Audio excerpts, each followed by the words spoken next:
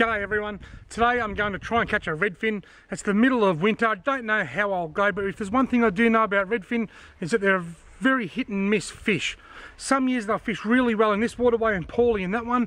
Then the following year they'll fish really well in that one and poorly in that one. Some years, some waterways will have an abundance of redfin, and this summer just gone, Lake Buffalo was that spot, it went nuts. And yet other years it has nothing. So I think redfin are probably the hardest fish to understand of all the freshwater fish here in northeast Victoria. So I think if I'm going to catch a fish, it's probably going to be a redfin, because the others might be just too switched off. Who knows? There's a 50-50 chance that I might catch a fish or I might not catch a fish. Nobody will know, but I tell you what, it beats being at home. I was going to stay home today and watch a movie called Constipation, but it's not out yet. I'm sorry folks, you can blame my mate Wooly for that one. Wooly and I have been best mates all our lives. In fact, our mums shared the same hospital room in the labour ward at the Wangaratta Hospital in July 1975, that long ago, before TVs even had colour in them. And our birthday is next week, both of us. And he's a great guy, and I'll tell you something else about Wooly. He's very tall. He is so tall. You know where he met his last girlfriend? At the top of a stepladder. I better go and catch a fish.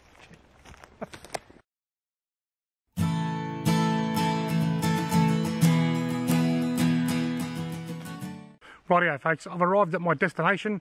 I've chosen to start with a striped tiger nymph in white bait pearl colour.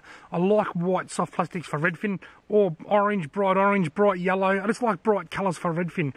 I'm using the smallest jig head that I can get away with, and at the moment that's a 1/16th ounce, because it's so cold, the fish aren't active, which means that they don't want to chase lures that are rocketing through the water at 100 mile an hour.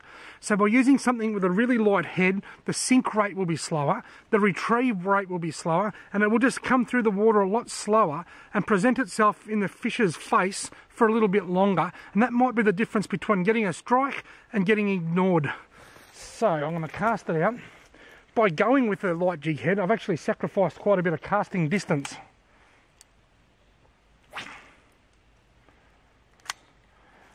I've only been able to cast about halfway along the length of this pool that I'm fishing, because the jig head is just too light. But even now, I'm watching it sink. It's already been 5 or 6 seconds and it hadn't hit the bottom yet. There we go, we've just landed on the bottom. For the retrieve, I'm just going to tap, tap, tap, tap.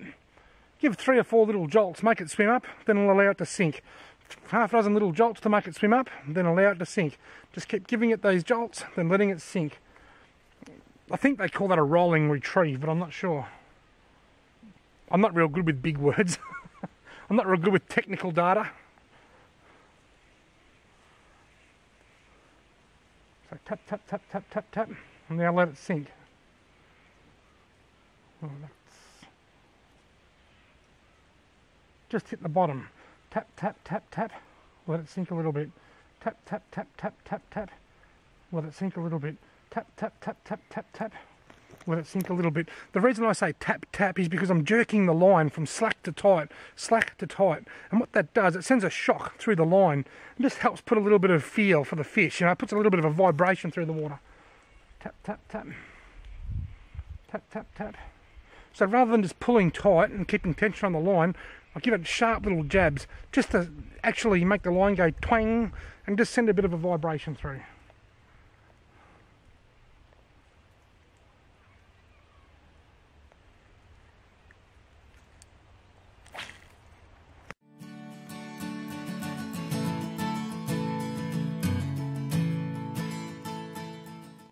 Rightio folks, it's time to make a few changes. If that hasn't worked, I'm going to have to up my jig head size.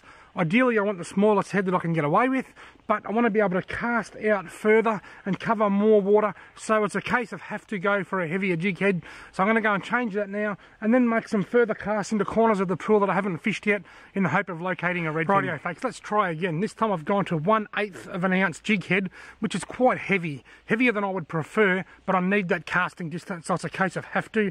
And I've changed colour to the orange spawn nymph. I had the white bait pearl on. I've now gone with the orange spawn, and I've left the claws on. You can actually rip the claws off or leave them on with these soft plastics. I'll show you. You can see them there with the claws on. I'm leaving the claws on just to keep it looking a bit bigger and bulkier. I'll take the claws off later on if I need to, but for now I've got that extra casting distance and that's what I need. And that's right down the bottom end of the hole that I haven't even fished yet. I haven't made a single cast down there yet. Who knows? It's a lot shallower down there, but who knows? This time of year, the water's cold, perhaps the fish might be sitting in the sun. So many theories, you just never know which one's right. And this time of year, they're usually all wrong.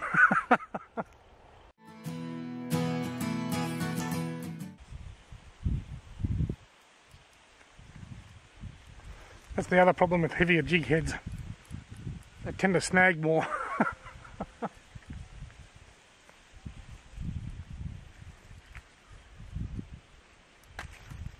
Bugger.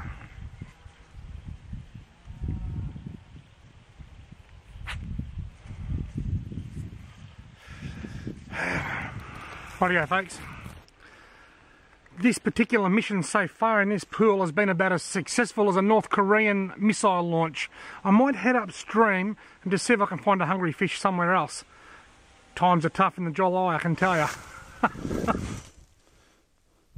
Rightio folks, I have switched over to my HD VCS video camera sunglasses for the purpose of convenience.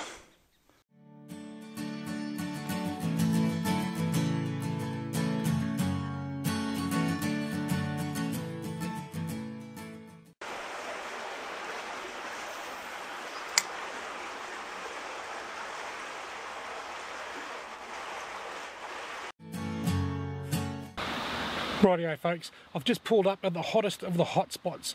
I've already tried 3 or 4 different spots that I really like and that I usually have success, and I've done no good. Have not even had a touch. If I don't catch a fish here, then I'm not going to catch a fish anywhere in this particular waterway today. But it's great to be back out in the sunny outdoors, enjoying what I love best. And I tell you what, I haven't been doing much fishing lately, and today I am just casting like a demon. My casts have all been on point, which is really, really good. I think if I don't catch a fish, I'm putting it purely down to the cold water. The water is just too cold, everything's too cold, but it's still great to be out trying. Let's just give it one last crack down these next couple of nice holes. These are my little honey holes. These are the holes where I usually catch something.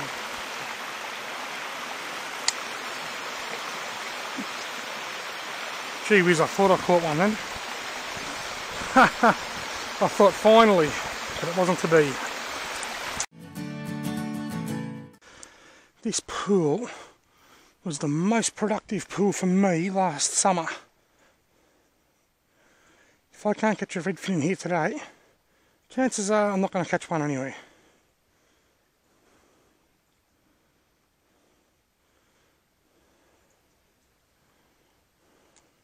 Oh, there's a follow. There's a big redfin. There's a big redfin right near my feet. I had a follow. I wonder if my lure was just moving too fast. He followed it. I had a big redfin follow my lure. I'm not joking. He followed it, but he didn't take it. I wonder if I should go to a lighter jig head or even a minnow.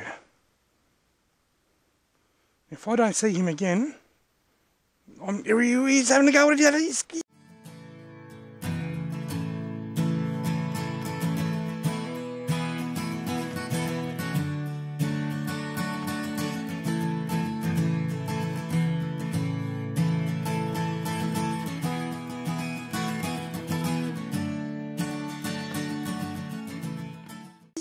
He followed it again. He actually opened his mouth 2 or 3 times, but didn't take it.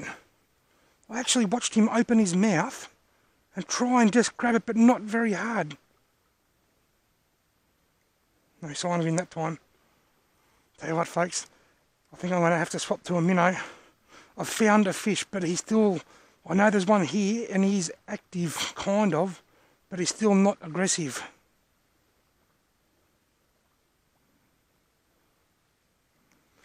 I might take this soft plastic off and put on a big minnow and see if I can use that minnow to play on the fish's aggression rather than hunger, if that makes sense.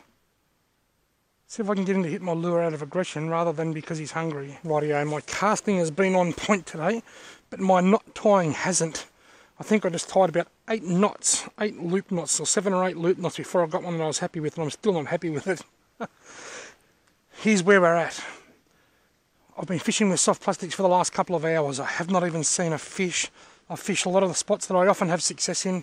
I've come to this, my favourite little redfin spot, and on the first cast I've had a redfin around about 30 centimetres long come out and open his mouth, and he'd done that for 2 or 3 casts, but he wouldn't take it. So he wasn't really aggressive, and it's like he wasn't quite hungry enough, or for whatever reason he was reluctant to take that. So I've gone to a minnow. I've gone to a really brightly coloured minnow this time in the hope that it might just upset the fish. Just bright colours tend to stir fish up a little bit and just make them, rather than feeding out of hunger, it makes them want to feed more out of aggression. That's a theory that I've got. When they're hungry, I'll give them something natural looking for them to feed on, like a little wild bait minnow. But in this case here, I've gone with a little Xeric minnow because I just want that really bright colour. And also because the hooks are at the back. With the soft plastic, the hooks aren't at the back of the lure. So if the fish does hit it even gently, it won't hook up. Whereas even if a fish hits this gently, it could very well result in a strike.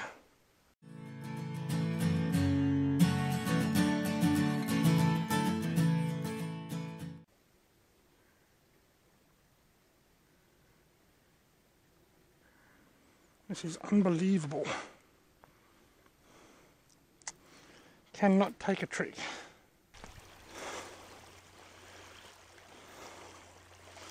Well, yeah, this is the last hole I'm going to fish. Then I'm going to go and fish another hole that I already fished, because I saw a fish follow my lure.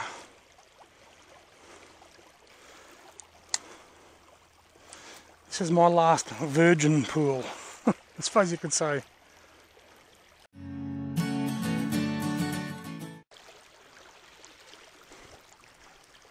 I always reckon when you change lures a lot during the day, it's a sign that the fish is slow. I reckon that's about my 10th lure change. I've actually gone back to what I started with at the very start. The really small 1/16 jig head with a striped tiger nymph in white bait pearl colour. The only fish that I've seen today actually followed one of my striped tiger nymphs in, followed it into my feet. That was the only fish that I've even seen. So I've gone back to the plastic.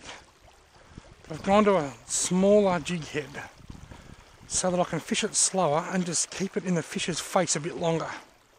Rightio, this is my last chance.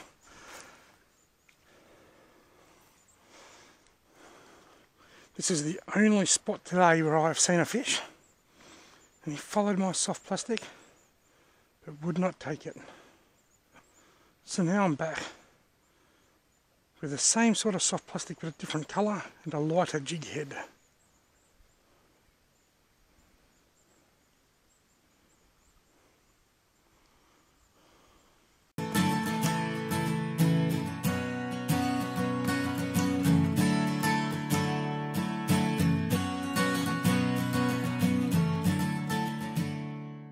Righty, I've just arrived back at my car. Thank you all very much for watching. I apologise for the lack of fishing action in this particular video, but unfortunately that's just the nature of the game in the middle of July in northeast Victoria.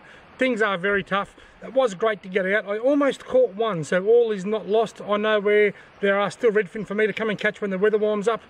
I hope that a few of you people have picked up some tips just from listening to me talking as I made this video, because if you employ some of the tactics and techniques that I have used today at the right times of the year when the weather's a bit warmer, in a waterway containing redfin, I can just about guarantee you will catch redfin. I was doing everything right, I was casting well, the fish just weren't playing the game. Thank you very much for watching. Don't forget to subscribe to my channel because I've got lots more fishing videos coming your way as soon as trout season opens in September.